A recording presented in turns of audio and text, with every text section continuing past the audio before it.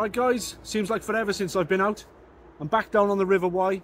I fished this swim at the start of the season. It was quite tricky. I think I had one barbel, one chub. But we're back here now. Let's get some bait in the water and let's see what happens.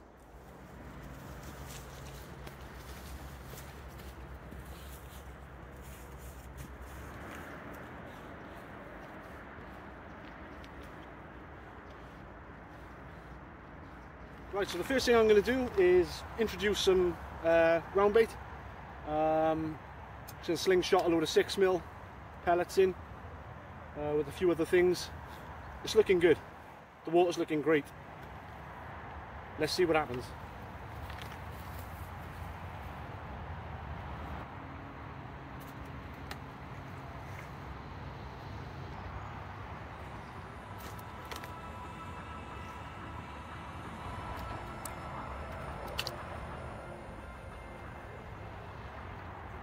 Right folks, so I've just set everything up. I'm using a GTHD mainline, 2 Corum barbel rods, Corum tripod. I'm using a braid by Drennan, it's £12. I'm fishing small pellets to start. I've chucked quite a few out with a slingshot. There's a salmon over there. So yeah, we're ready to go. I'm just going to cast out, one upstream, one towards the middle, maybe slightly down. And yeah, the sun's dropped down. It's looking good. It's looking good. It's a quick session, but let's see if we can get some fish.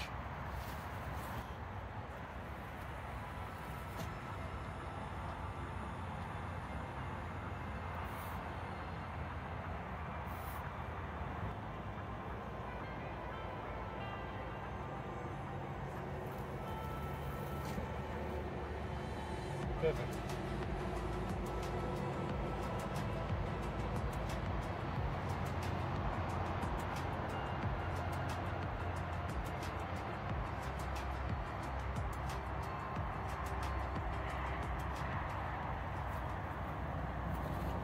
So they've dropped down into position. I got that one spot on. That one's a little bit too far out, but it's okay. So yeah, let's see.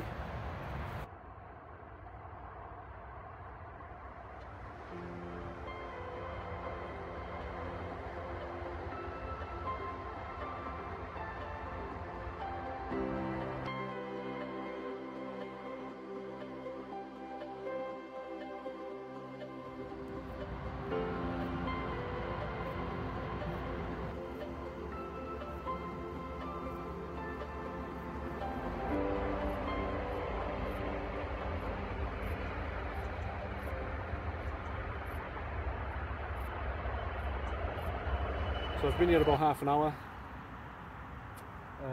only a few bumps, a couple of line knocks. I'm hoping it'll pick up a bit. It usually does. Like I said earlier, I fished this swim before, but I fished it near the start of the season. I caught one barbel, lost one, caught a chub, lost that. It was okay, it wasn't a bad session. But like I said then, which is in one of my previous videos, when it starts to approach the end of the summer and that autumn period, this peg I find fishes a bit better. I've had lots of success on the other swims up and down the river, so I thought I'd come back to this one and give this one a go. But we're going to fish until the light is gone and then we'll shoot off. Obviously there's no night fishing, so yeah, I'll just make the most of whatever light is left and then shoot off. But yeah, let's get a cast out there and let's see what happens.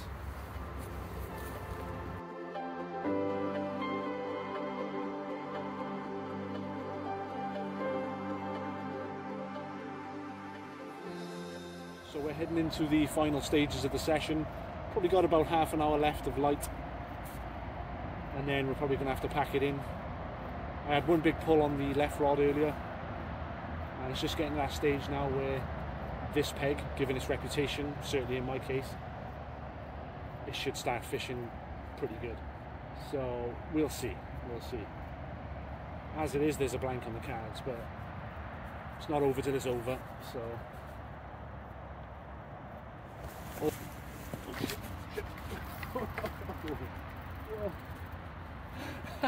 He pulled the bloody stand over. Oh, he's off.